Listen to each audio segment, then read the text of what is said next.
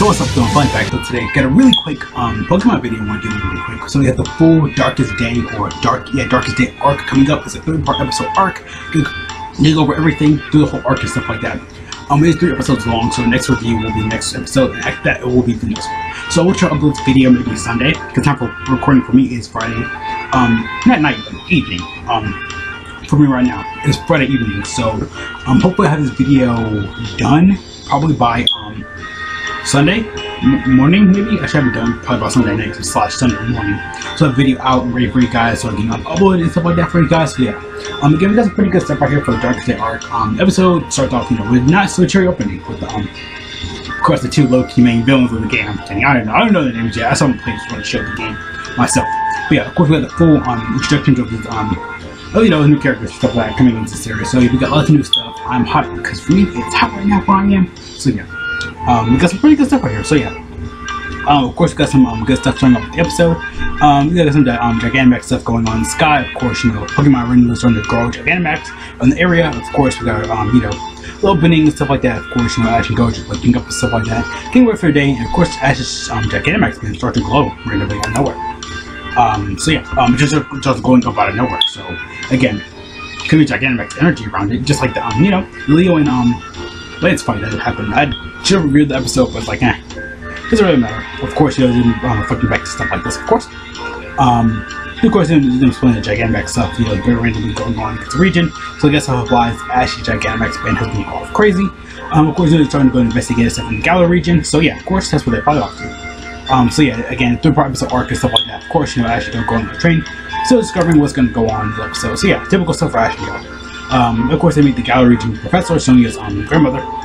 We already pretty much know all stuff already. Or if you do the channel and stuff like that, there you go.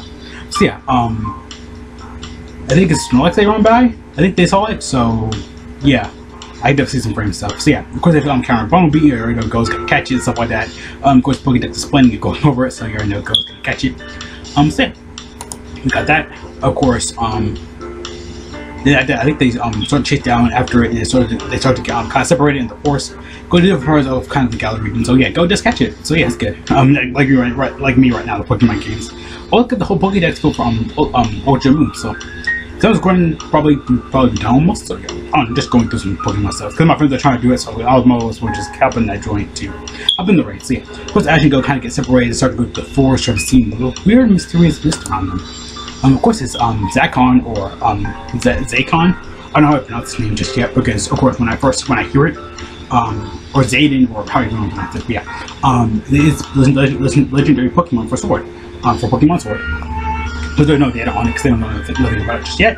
Of course, Raboot starts to, of course, Go starts to encounter another similar Pokemon, just like the Ashes, Zamazenta. I think that's how it's pronounced.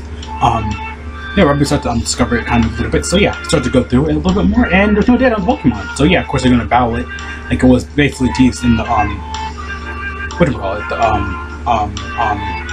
The promotional posters and stuff like that. I just was one on Instagram, but I can't really find it anymore. So yeah, of course start to battle it and go over like we in the trailer. So yeah, of course you already know animation is looking, of course, really light. Go's probably gonna try to catch it, but of course this fails like usually does with Pokemon and stuff like that. So yeah, so just disappear in the mist. I guess like a warning. Yeah, okay, so it was kind of like a fever dream thing. So start to kind of wonder what's going to go on. So I guess it's like kind of a warning message on what's going on, what's going to happen and stuff like that. Of course, Ash and Go kind of get separated, unfortunately though. So yeah, of course they had like kind of a fever dream. Of course, I think Rotundex doesn't really recognize it because it's just a fever dream thing. So of course, Go gets out of the forest, sees Gigantamax strings lines in the air. Of course, Sonia's going to investigate because her grandmother and stuff like that. Of course, yeah. But of course, Go goes with Sonia, then of course Ash wakes up from his fever dream. Starts to go through the forest trying to find Go, but unfortunately gets lost. But he finds his way through Galar region City, where a Centipede, blah blah blah, with the trainer, and of course start to go Gigantamax because of the random currents that's going on in the region.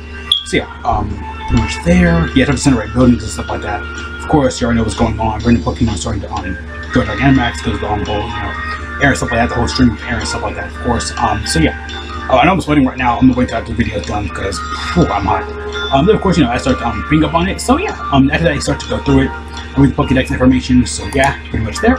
Then of course, Ash, and Pikachu try to stop it. So you already know I had to roll the voice and stuff like that, of course. So yeah, as typical stuff. So yeah, Riolu, of course, Dragonite, I think pops in a little bit later from images I saw. So of course, you know, Pikachu, Ash, Riolu are trying to stop it from going on Rampage, destroying the whole city and stuff like that. So yeah. After that, yeah, Dragonite pops up, and of course Riolu. Then starts using Center Crunch, starts to use Hidden Power or Center Crunch. I do like it's like if Centipede like Samurai Armor, like look for it. I think I would ever in my full breakdown video for every Sword and Shield Pokemon. But it's been a minute though, so yeah. I'm actually sweating up a little bit. Give me a second. Ooh, what is that? Yeah, you guys on my belly button there.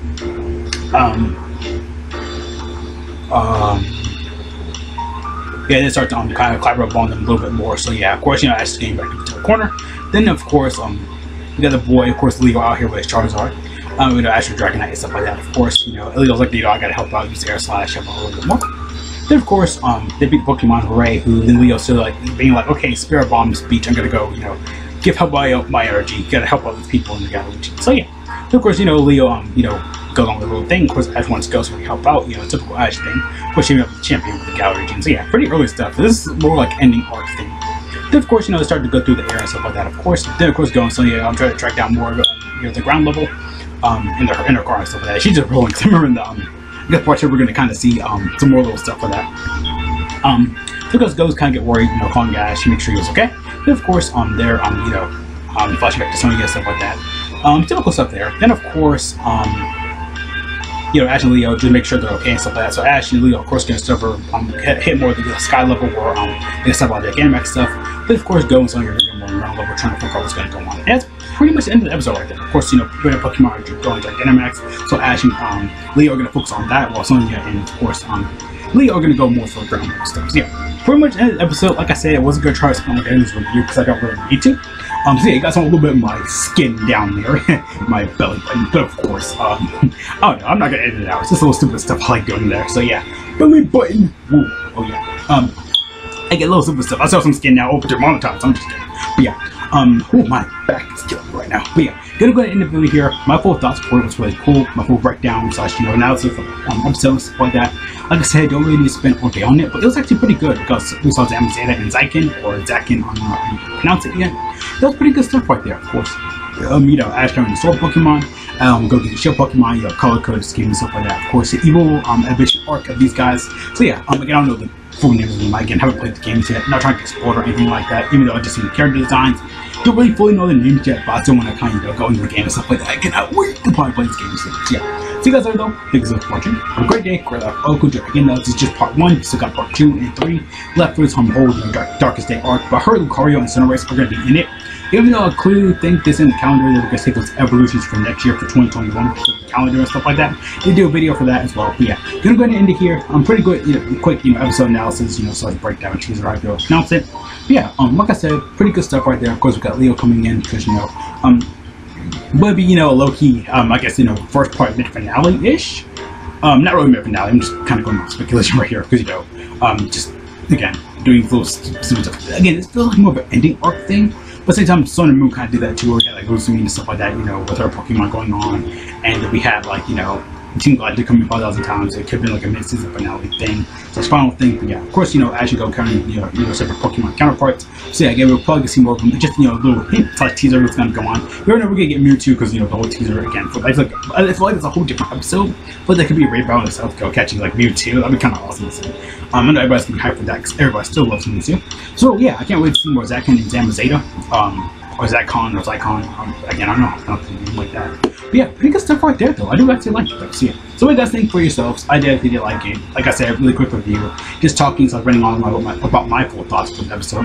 Again, that was pretty cool though. Of course, you know, when it comes out for, you know, English and stuff like that, you already know I'm gonna watch it anyway still, even though I know a whole bunch about it. So yeah, see you guys later though. Again though, peace out.